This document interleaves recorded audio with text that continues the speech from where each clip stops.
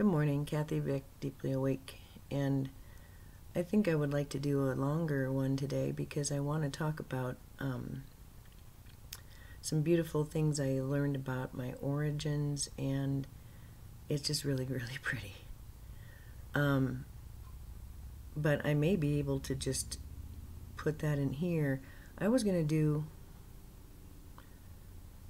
a couple pretty extensive ones on the lower energies, including archonic energy and the malevolent interstellar and interdimensional races that are or have been impacting us and all that. Because I have all that information and I have clarity about my role, but the thing is that it just doesn't matter. And I've tried to get out the information, and I've thought, oh, it'd be really great. I could, travel in those circles and get to know those people, and I could. It'd be very nice to hang out with contactees, since I'm a contactee. That'd be really fun. But it seems like price of admission is you have to acknowledge what's really going on, and figuring out what's really going on. It took me 57 years. It wasn't easy. It's hidden. A lot of it's hidden, and it's in plain sight.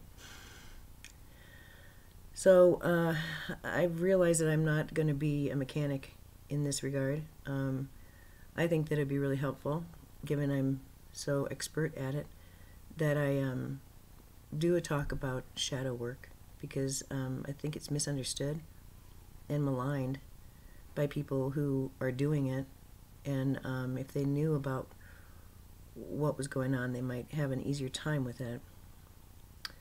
But even that, if you're having a dark night of your soul, or a dark year of your soul, if you're going through tremendous loss and change, if things that were there yesterday are not here today, or you are dealt blows, you are dealt with proof of how you have mishandled something and how you have hurt other people, whatever it might be. Don't you see? You're covered. You're in the middle of transformation. You are surrounded by legions of help if you're in that space. If you're just trying to get along and you're not ever looking up, and that's fine. But when you're getting pelted, and when the rug is being pulled out from under you, and people are behaving weirdly, and you're not able to get your needs met,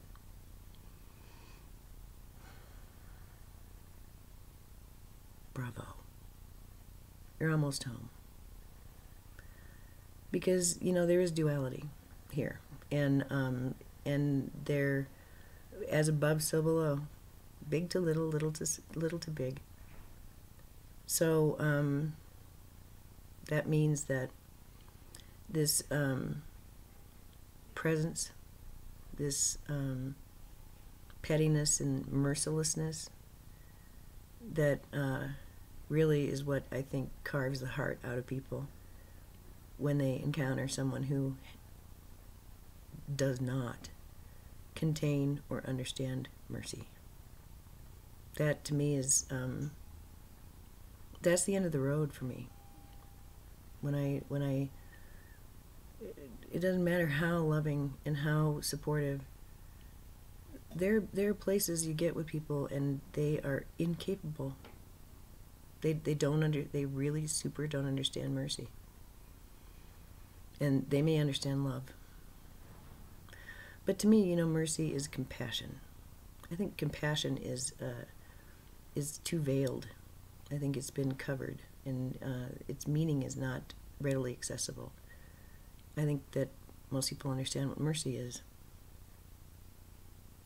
And it's the presence or the absence of that as your fallback position that I think determines how easy it is for you. And I was pitiless, merciless with myself because I couldn't understand something, and it drove me mad. I had divine discontent. I did. I had a big honkin' yod in my natal chart, and I had a question that I couldn't get answered, but I finally did. And the person who had the key is Alex Collier. I'm gonna put up a video from him, and I'll let him talk about the dark. How's that? But I can assure you, these entities and the ones who buzz me, who are archons, and if you know your exopolitics, you know what I'm talking about. They don't buzz people who don't matter. They are so contemptuous of humans. I intimidate them. I always have. I was here to have a little bit of a tussle with them, and I completed my mission in 2012. I declared my space inviolate, and I banished them. I wasn't just banishing them in my space. Enough of us do that. Our spaces, you know, when your Merkaba is all lit up pretty as a Christmas tree, it's not a bubble of 27 meters. It is infinite. It connects with the galaxies, with the multiverses, with the Song of Songs. And when you're hooked up, well, it's just different. And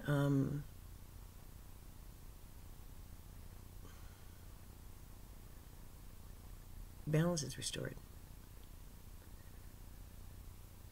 When we do this individually and our Merkaba grows, you have to be responsible for any energy that's in your fields, obviously. You have to know how to manage your fields. And you begin to realize that your fields hook up. And we are mobile, nulls and nodes, active nulls and nodes. When we plug back into the daily life. And with enough of us, the planet's covered with a geometric pattern that is sufficient to at least create a frequency, and that's nice. So it matters more to me what we do in the future and what we do now than how we got here. But if you don't know how you got here, you're decapitated without memory. You don't have identity.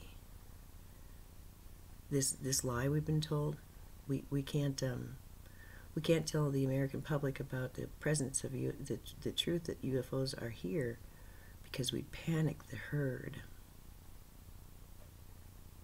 We couldn't possibly get rid of a money system and go to any other kind of system because people are so rotten that they would kill and steal from each other if there wasn't the control of money.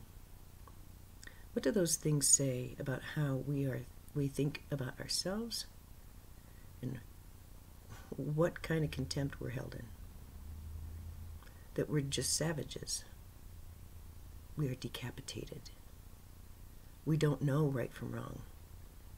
It has to be put into a system that overlays us because we are decapitated. Well, if you hook up and your heart with your head, with your eye, that energetic decapitation stops and a reintegration occurs. There's this talk that, our DNA was sabotaged and there was something done to it and all this stuff. Whatever story you need to tell yourself. What matters is that as a 2-strand, linear, 3-dimensional DNA person, the other 10 strands surround me like an egg, and I talk to that cloud, thinking it's my higher self, thinking that it's my guides.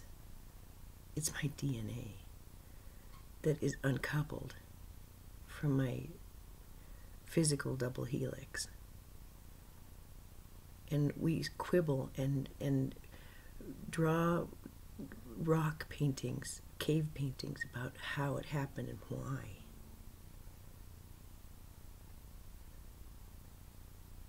And that kind of tells you where we're at, where our consciousness is at.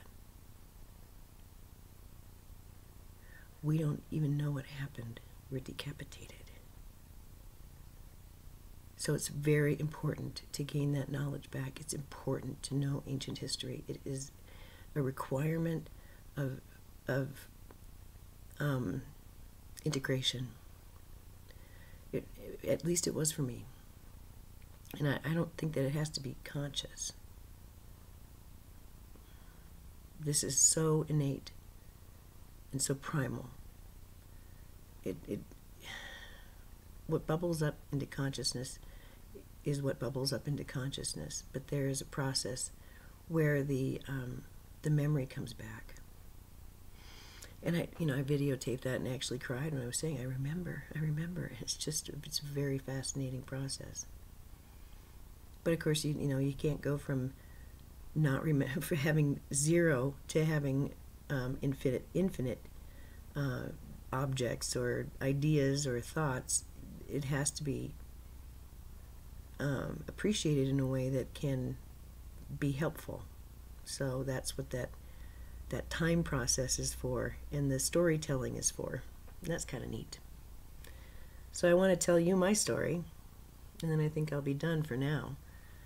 I'm kind of surprised, but not really, that I'm really not permitted to talk about my warriorship and all that stuff. I say that what's in my writing can stand. And if you ever want to ask me for an old war story, well, I'll be happy to oblige you. But I think that should be over a sandwich or a piece of lemon supreme pie, and not over the airwaves. And I'm truly sorry about that if you're looking for answers for the dark stuff. There's a lot of good information, and I say use your heart and your soul as your GPS as you investigate, and don't get scared. It'll come to you as it needs to come to you. And if you are intent on knowing what's going on, you will know. But it may take a while. And you'll be tricked along the way. So, enjoy that. They are nothing but tricksters. God. Anyway.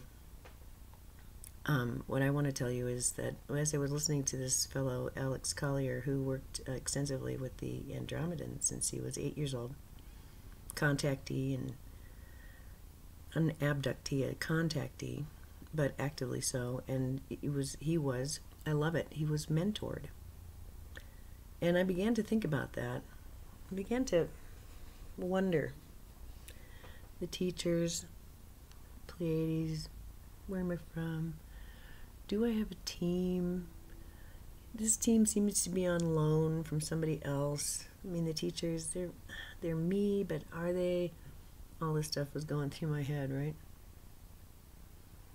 And he had said in one of his tapes information about dolphins and whales, but only a teeny tiny amount, and just on the dolphins, really.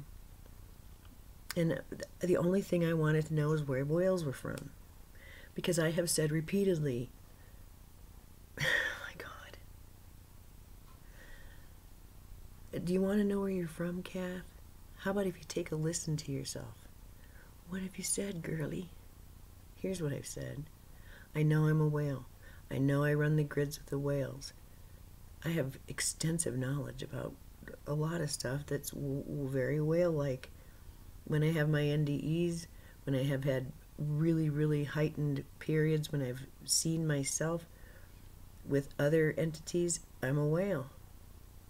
They met me when I had my NDE. Okay. And I've also said whales aren't from here. Whales are, there are some species that will never be filmed mating because they don't. They are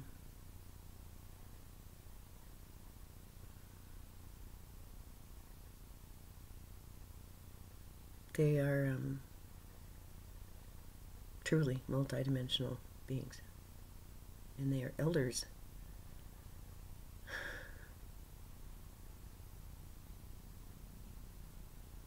This place was founded by the Ptah,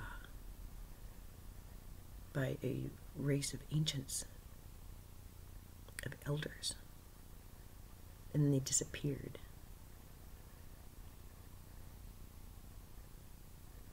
No one knows exactly who they are or what they are, but they're monuments, and there are manifestations of their work in all dimensions, all densities.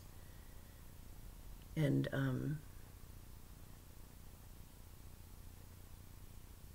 no one knows where any of that came from, but it's consistent, coherent, and it's from someone, something.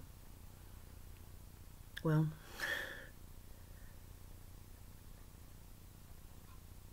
they're guardians.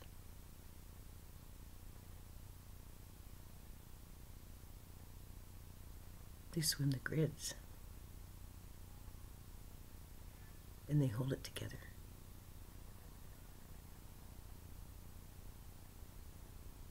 You want to know where the Ptah are, or what they've become, perhaps.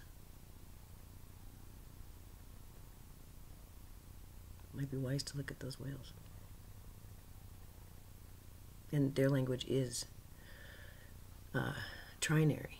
It uses depth, and it evokes color, and it evokes light, and their language is it's really, they're poets, they're philosophers, the whales are the ones that hold the Akash of the planet, and they sing songs from our Akash like lullabies into the grid in love.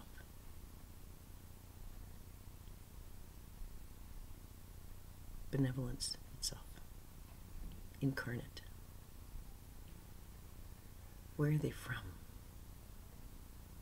I've waited a long time to know.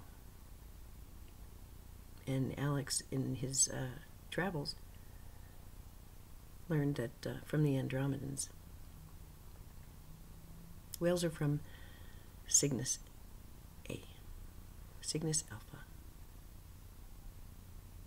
And that is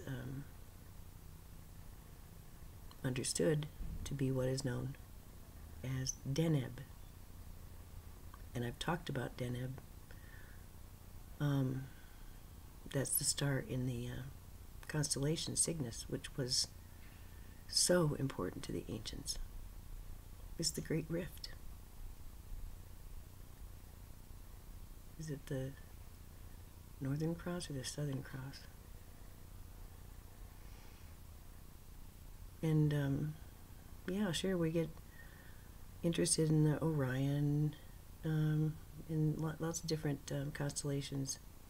That's an important one to the people who were here first. And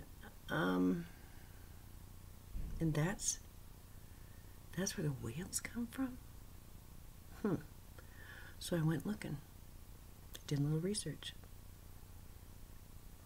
Every year, I am exactly conjunct. I'm 12 minutes apart from Deneb on my birthday. 5 minutes. No. 5 degrees, 7 minutes. Is that right? 5/8. I don't know what the things are, but 5/8. Degree and minute. 5 degrees, 7 minutes. Pisces. That's my birthday. That's Deneb. That's Cygnus A. That's where the whales come from. Oh, but it gets better. Then I went to the to Wikipedia to learn about Cygnus A.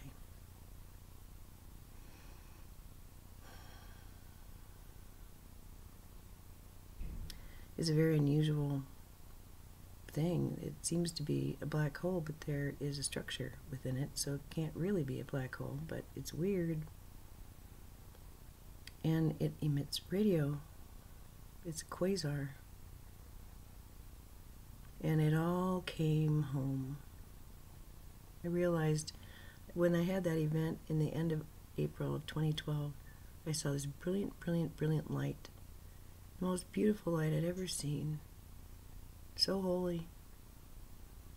And loud as thunder, they said, the son of Antares is born.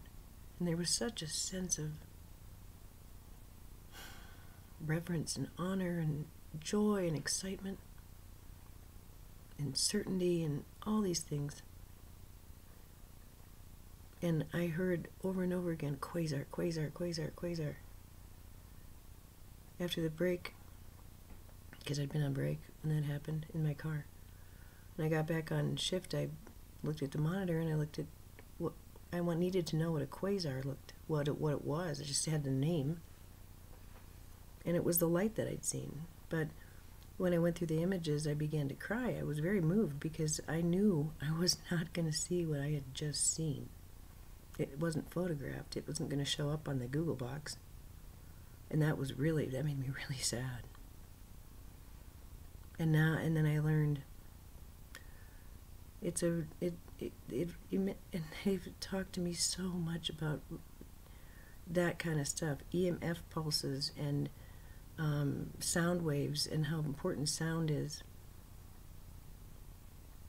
And then 2 years ago, around this time of year, I'd been working so hard and had so many activations. They had worked with me with my blood, and they had been putting me through the paces. And then I had a vagal experience, an out-of-body experience, and before it happened, a big beam of light went through my head. I had collapsed on the floor, and I felt this thing in my head. It was a beam, and it went one way, and it went the other way, and it went like that, pew, and then it was physical, but it was sound. It was sound, but it was light, and it was information, but it was physical. And I don't have the memory, but I have the picture of being lifted off the ground. And after that, I woke up and wow, I was a different person. It was bizarre. And I guess it's just putting all of it together that was sort of it was a process that took more than a day. But the sense of safety, I feel, is so tremendous. It matters. Because in this instance, it's having the convergence of facts is nice, because each fact sort of serves to point to another one, which it's just all very coherent. So I've been walking around feeling like royalty. I'm a representative of a people. but actually of 2. Actually a lot more, but I've got a real investment. Cygnus is, it's all water. That's the Venus. And this Antares energy that started the activation process is very male. It's very, very fiery. And it was required in the balancing and in my healing. And I am the son of Antares. I saw the water as Mother or Magartha, and Antares as this new force that came and interacted with the water and enlivened it. And together they became something far bigger and better than they could have been separately. So I'm a blending of those 2 realities. I have had visions of the people, and I've had visions and visitations with the whales. So yeah, I've done battle with archonic energy since I was 13. They popped into my reality and said, "Hey, wanna dance?" The funny thing, and I was abducted, and they returned me. It was the Greys, it wasn't the Archons, and it was kind of a mistake. And once they realized who they had on board, what could they do? I was still amnesic, though.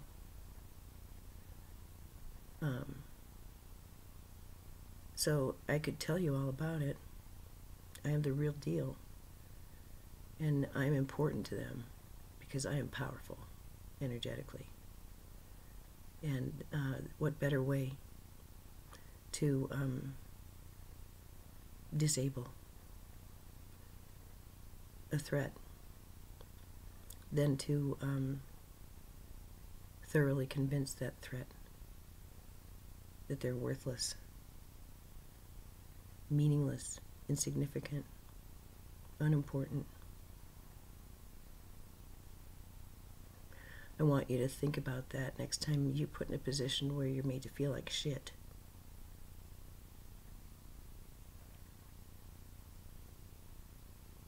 When you're hobbled, when you're imprisoned. And I think that's much better than thinking about the nasties who got into power and are fucking things up for the rest of us. No.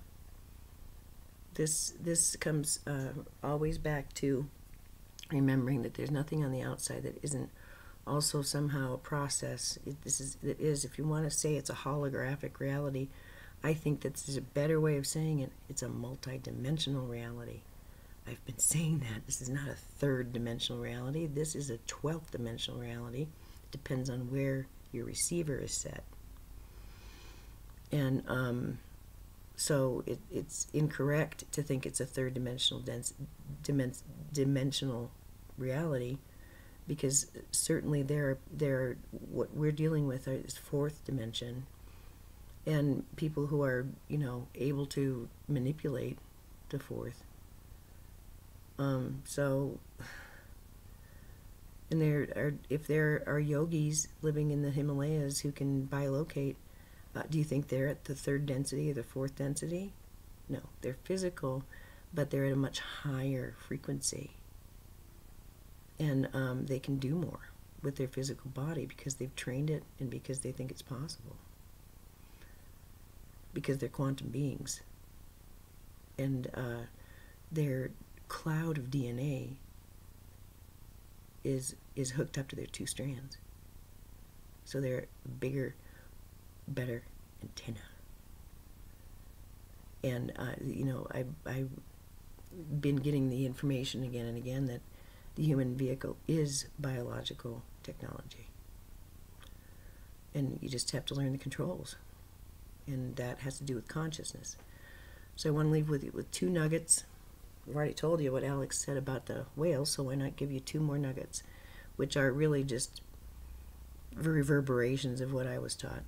The first is that the love you withhold is the pain that you carry from lifetime to lifetime.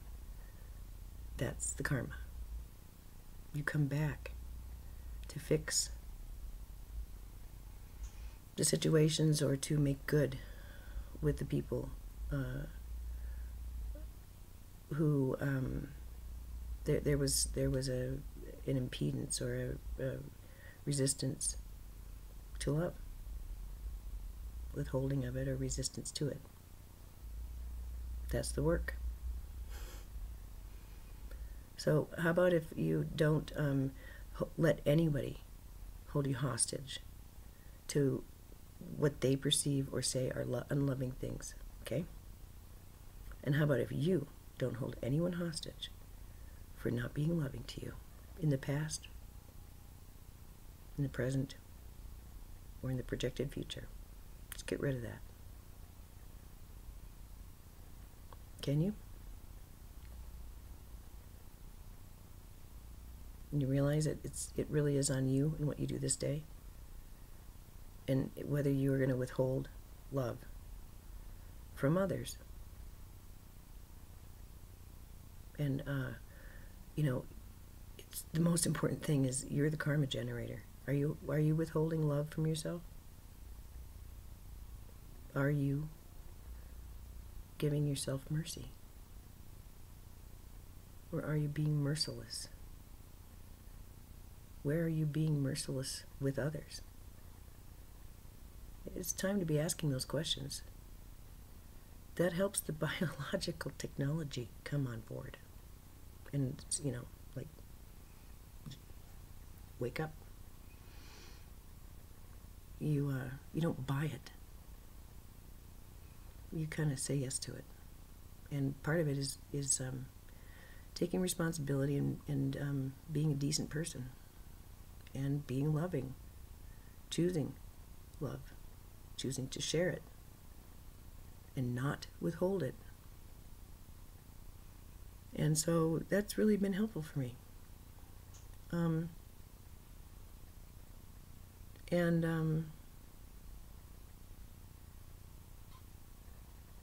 think I'll just leave you with that. There are a couple other nuggets, but I think that's nice. I know what I can do. It's like the day kind of structures itself. My mind structures itself. When I think about, so the idea here is to not withhold love, but to let love flow. That, it really helps. So I hope that you find that helpful. And I just don't think that it's wise to get too afraid.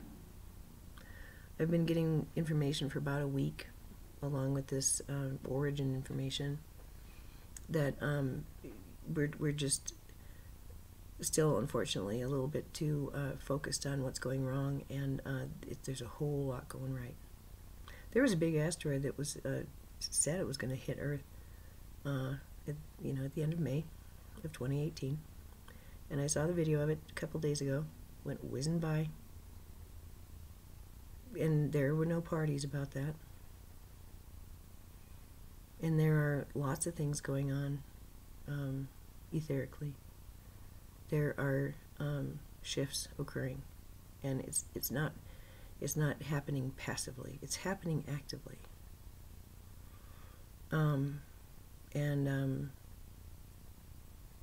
Applause is not the point. The point is the work at hand. And sealing the door where evil dwells, all that means is just raising the vibration so it falls off of you like a tail.